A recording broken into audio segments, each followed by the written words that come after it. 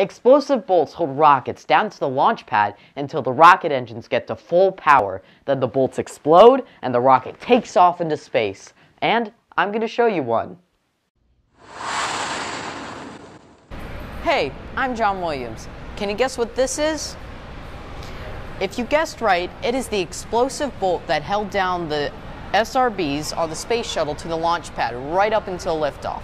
There were eight of these huge bolts that were held by two nuts, as you can see one there.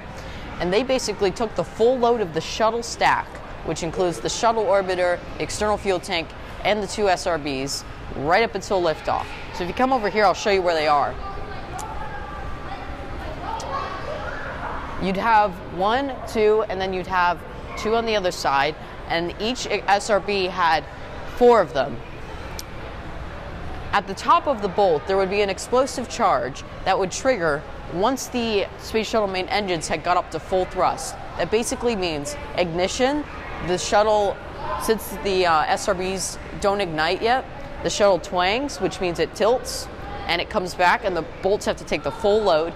And then when the SRBs ignite and they start gaining thrust, the bolts blow out and they're captured in some buckets, and then the thing goes to space. Now, if they let go a little earlier, the shuttle would just fall like this. And you don't want that to happen.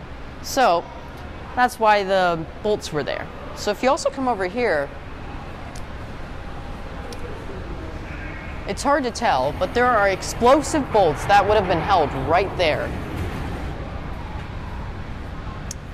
The two connections to the external fuel tank. They are a little more complicated than the bolts on the launch pad, but basically those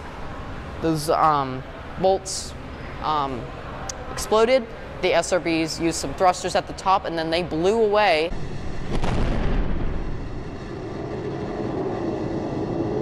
And then the shuttle kept going until it jettisoned the fuel tank.